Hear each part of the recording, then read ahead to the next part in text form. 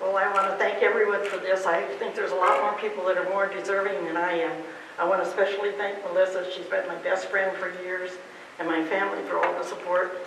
And I've enjoyed working with all the local and the state REA people, and I appreciate it. Thank you. Continue your good work. Bye.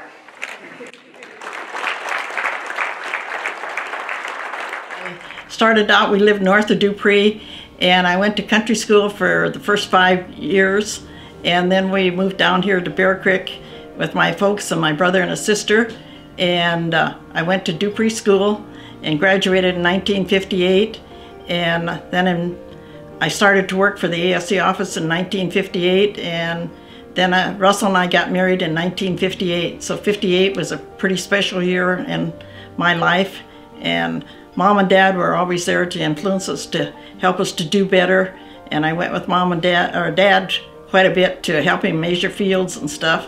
And that's how I got involved with the ASC office. And Russell and I, we dated through high school, and we've got 2 boys, and we're happy with them, Clinton and Doug, and they both done well, and we are proud of them. And we also have 3 grandchildren from Doug and 2 great-grandchildren. When I started to work for the ASCS office, Keith Wartenweiler was my boss, and I worked with him from 58 till 94 when he passed away.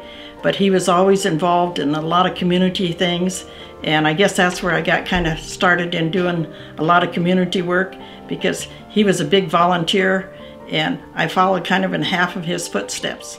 Well, it means a lot to me, and I would like to give a special thanks to Melissa, my best friend, for nominating me, and the other co-ops that also supported me through the years. I guess with the co-op family has always been part of my family, and I still think about them a lot and appreciate everything that they do for our community and the other co-ops do. Community service means to me that you don't only think about yourself, and you like to help others, and you like to be involved with different things in your community, such as whether it's working for your church or for your school or for your cemetery board, or Pioneer Hall was a big part of my life as far as a community service.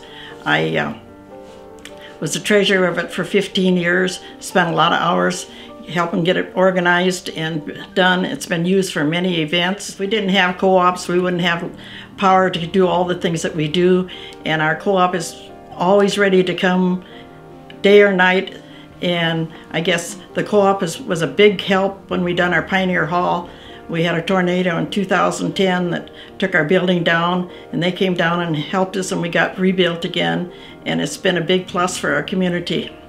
I think that people should be friendly, and you should always be involved in your community and support the elders. We got a lot of them in our community, and our senior citizens have appreciated the fact that we get to have Meals on Wheels.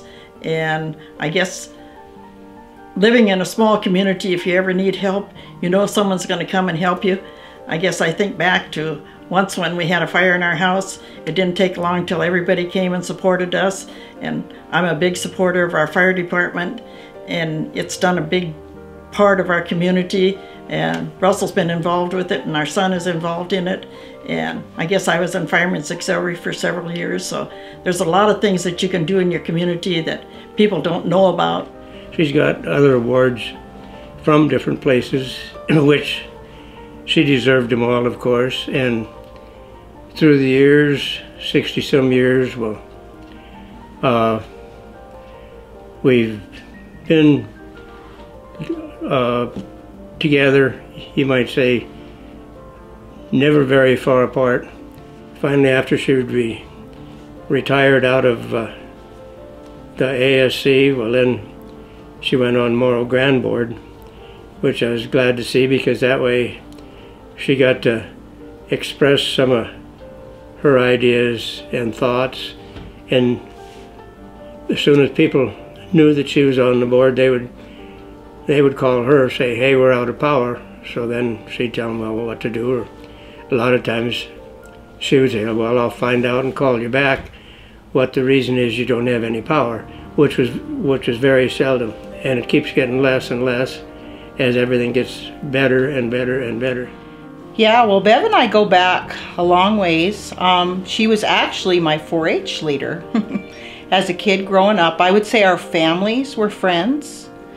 Like her parents were friends of my parents. So we date way back.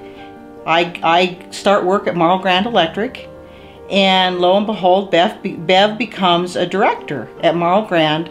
So our friendship just flourished. Bev was one of these gals.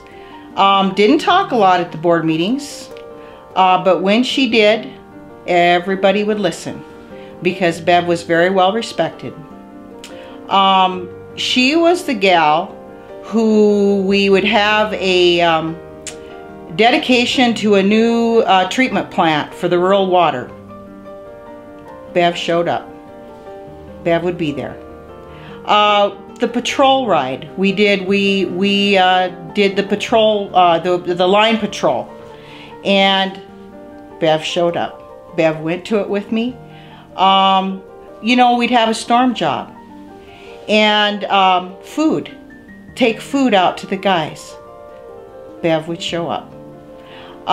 She comes very natural for her to be kind, generous, think of others.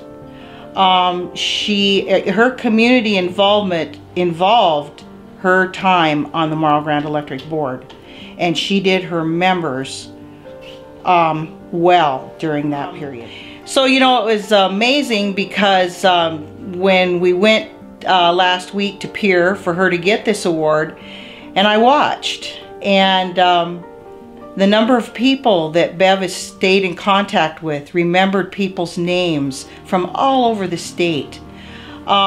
So she's kept in touch with this, even though she's retired from our board. So as I watched her that evening, people would come up and she remembered them, they remembered her. She's an example of what the cooperative spirit is in our state.